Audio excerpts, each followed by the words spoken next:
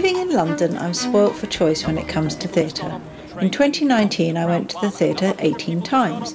In 2020, it was 4. Who got off of the plane and are looking at us, who got off of the train and the plane and the bus maybe yesterday. Generally I buy cheap seats, mainly in the gods, or as my friend across the pond calls it, the nosebleed section.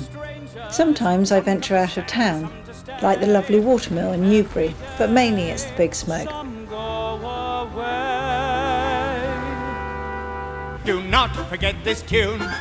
Be back soon. With time on my hands, I have been looking through the programmes I have accumulated over the years and not only remember the shows, but who I went with, where we ate or drank, and the occasion itself.